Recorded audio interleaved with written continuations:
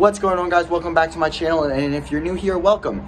In today's video, you guys will be learning two super awesome tutorials with the 4 aces. These are not going to be taught by me, though. These are going to be taught by Noah, whose name will pop up here. And if you have not subscribed to Noah, you should go do that right now. He's super awesome at cardistry, magic, amazing. His link will be in the description and in the comments. Go subscribe to him right now.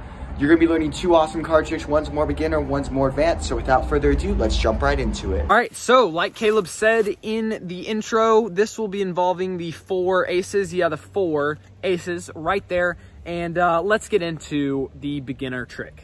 Okay, so just a quick background on this 4 ace trick. It's actually known as Biddle, and there are a lot of different Biddle tricks, but this is my version that I like performing. So we have the 4 aces, and you'd say just name one of the aces. Let's say they named the ace of spades. You'd say, great, watch the aces. I'm actually gonna have you hold on to the aces in a second, but we have the ace of hearts, the ace of clubs, along with the ace of spades, and finally the ace of diamonds right there. I'm actually gonna put the cards in my pocket. And if you can do me a favor, can you hold on to these aces for me, the 4 aces right there? Squeeze very tightly. Now this will be their hands. And you say, I want you to remember the ace of spades in your mind, and I want you to, with your mind, pull the ace of spades out and throw it into my pocket. You ready? And you just do it by that. Look, the ace of spades is now completely gone. And it's actually now inside my pocket. All right. Y'all want to learn that? Let's get into it. We have the 4 aces right here. Perfect. And you would just say name one. So let's say they name the ace of hearts. You're already in position. Just think about that right now. The ace of hearts is in the 3rd position. You want that card. You want the 3rd because it's the easiest card to do. Now, if they say the ace of clubs, you can do that. You can do that. That's cool. That's fine. If they say the ace of spades, you're going to want to do something. If they say the ace of spades, let me show you what I mean. You're going to want to cut the cards like this, one card, just so you want the ace of spades, and then just put it to the bottom, which makes it the 3rd position. So you want the card in the 3rd or 2nd position from the top. So let me show you what I mean by that. When you're doing this, this is why it's called Biddle. You're going to take the cards like this. You're going to pull one off. And pull the 2nd one off, and you're going to go under the deck like this. And that's just going to be a natural position when the cards come down. Then you're going to pull the ace of spades off like this, and you're going to have a pinky break. And what that is you're actually just going to pull the card off like this and put your pinky under the card. Now when you're coming under again, you're actually going to pull the ace of diamonds off, but keep the ace of spades on the bottom right there. And that's going to have 3 cards in your hands. Let me show you that again. So let's pretend the ace of hearts was our card. 3rd position. Ace of spades, ace of diamonds, ace of hearts, and you're going to come under again, ace of clubs. And do that as fast as possible and hand them the 4 aces. These are the 4 aces. Now, it's not the 4 aces. One of the aces is on the bottom of the deck, but they don't know that. Do that as fast as possible and put the cards in your pocket.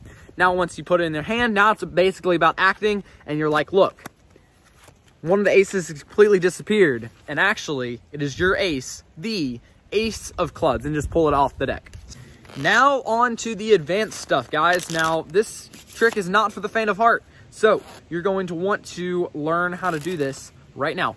This trick actually uses the 4 kings and the 4 aces, so watch very carefully. I have nothing inside my pockets, I promise. So we're gonna do this, and this is actually a pretty hard trick. So I have the 4 aces right here. I'm gonna turn them face up, and you can see none of these cards are marked on the backs or the fronts besides the spades, you know, like the logos or whatever. But I'll take the 4 aces right here, and I'll actually place them, the ace of clubs, I'm gonna place them down inside my pocket like this, and I will take the kings right here, the kings, great.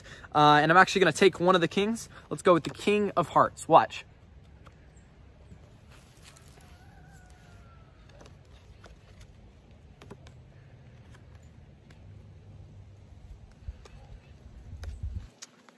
All I got to do is switch 1 card each. And I actually get the 4 aces to come to my hands. And the kings are now inside my pocket. Y'all want to learn how to do that? Let's go to it right now. Yeah, so the wind was actually for effect. I'm kidding. There's actual wind. It's outside. Yeah, so all you need is 4 kings, 4 aces. No duplicates, nothing. Yeah, so 4 aces, 4 kings. You're actually going to turn over one of the packs like this, and you're going to say, hey, I have the cards. There's no markings on the front or back. And obviously that's a joke. You're like, I mean, obviously there's card markings. But as you're doing that, you're just gonna get a pinky break, which I've taught so many times, under 3 cards, 3 aces. Now, when you're making that joke, you're gonna come over and you're gonna say, well, obviously, not. You're just gonna lift up with your pinky. You're gonna come down and like come at this angle to where they see these cards, but they don't see these cards. And you're gonna flip over the cards. And now, if you pull 4 cards out, you're gonna have 3 aces and 1 king. So that's what allows me to count all 4 cards and show, hey, I have a king right here. I'll put the kings in my pocket, and I actually have the aces right here. All I gotta do is take 1 ace away,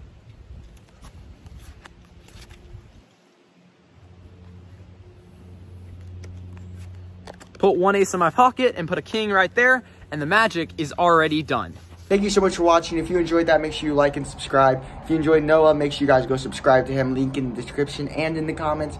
They're in both, so that way you can do it. It's super easy. Go subscribe to him. I hope to see you in a later video. If you guys want to watch one of my other videos, you can click right here. If you guys want to subscribe, you can click right here. And I hope to see you guys around. And, yeah, goodbye. I said goodbye, so you should be leaving or clicking on one of these. Thank you.